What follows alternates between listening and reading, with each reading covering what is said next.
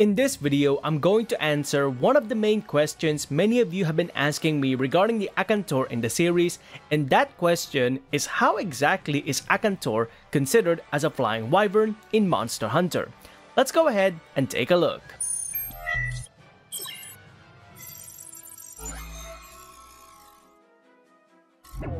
Hey everyone, Cornapinoy X here once again, back with another Monster Hunter video. So today I'm gonna answer one of the main questions many of you have been asking me regarding the Akantor in the series, and that is, how exactly is the Akantor considered as a flying wyvern? Now, in order for us to understand why this monster lands in the flying wyvern category, we have to take a look at as much information regarding the Akantor as possible. This includes the ancestry of the monster and how it relates to the flying wyverns, as well as the physical traits of Akantor to see if there's any kind of flying wyvern traits that may have regressed over time. So we're gonna take a look at every bit of information that we can regarding the Akantor to finally understand once and for all how this monster is considered as a flying wyvern within the Monster Hunter series.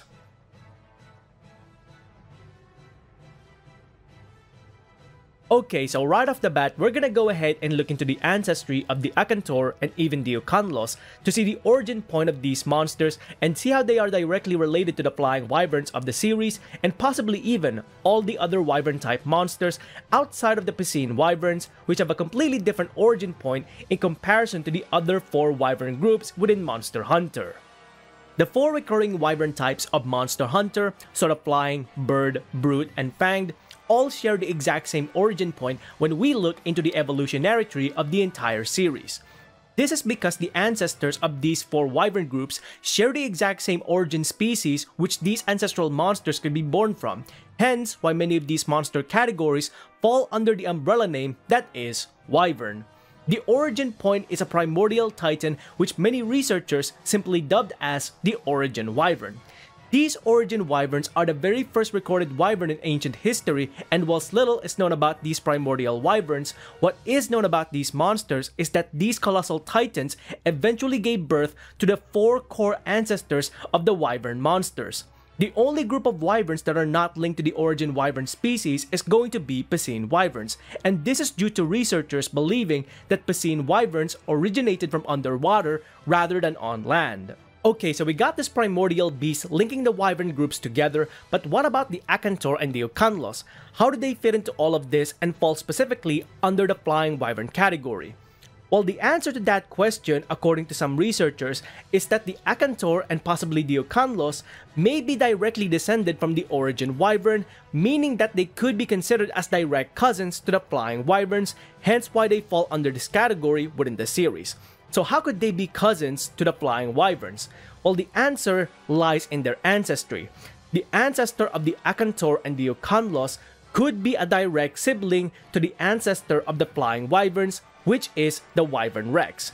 The wyvern rex shares many characteristics seen on the Akantor and even the Ukanlos. This includes their sheer size, their inability to fly, as well as the aggressive spikes that run across their body, much like that of the Akantor.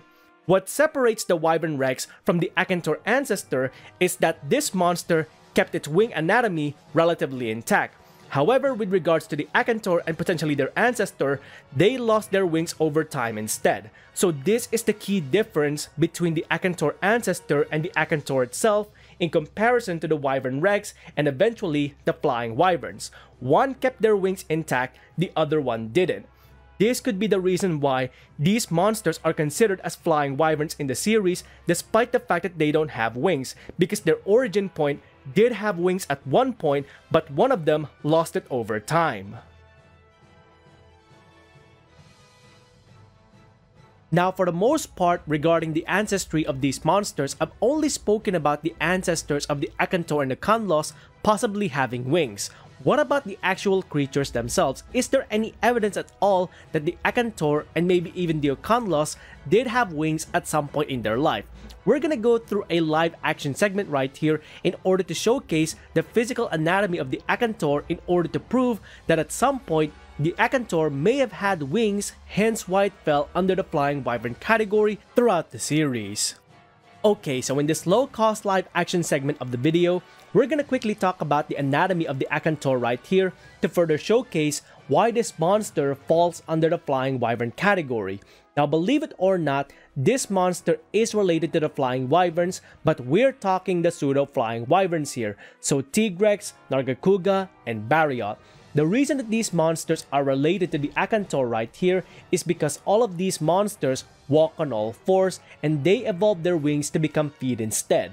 Now, with regards to the Akantor, it took that evolution even further, because believe it or not, the Akantor did have wings at some point in its life, and the evidence can be seen right here with these protrusions on the feet of the monster. They are not just random protrusions, they are the phalanx bones that would have held the wings of the monster in terms of the webbing, allowing the Akantor to manipulate them by opening and closing them, much like that of what we see with the likes of the Tigrex, Nargacuga, as well as Bariot once again.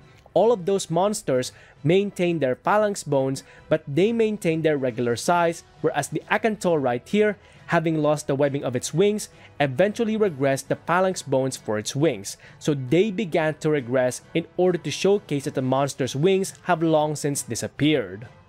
Now, as you can see right there, we do have some strong evidence of the Akantor having physical characteristics that would indicate that this monster had wings originally. This means that landing it in the Flying Wyvern category would make a lot of sense. We can even compare the Akantor's current anatomy to the likes of the pseudo-Flying Wyverns as of right now.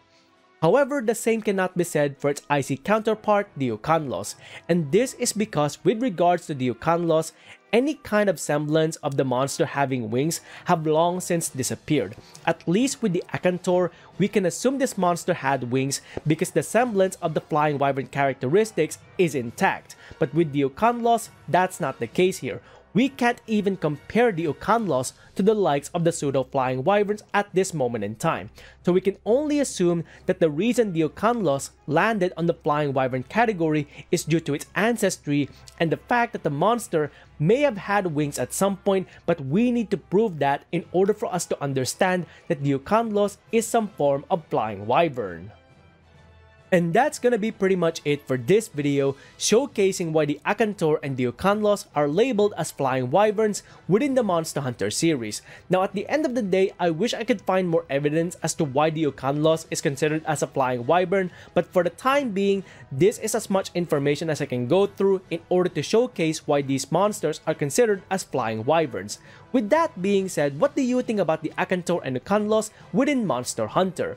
Let us know in the comments below your thoughts and opinions on these two monsters and whether or not you have any evidence of these monsters being Flying Wyverns within the Monster Hunter series. Now, with all of that being said, if you enjoyed these videos, please consider leaving a like on the video itself and subscribing to the channel, as well as hitting that bell icon so you can go ahead and catch up on any future Monster Hunter content that I might be doing or any other games that I might be playing in future.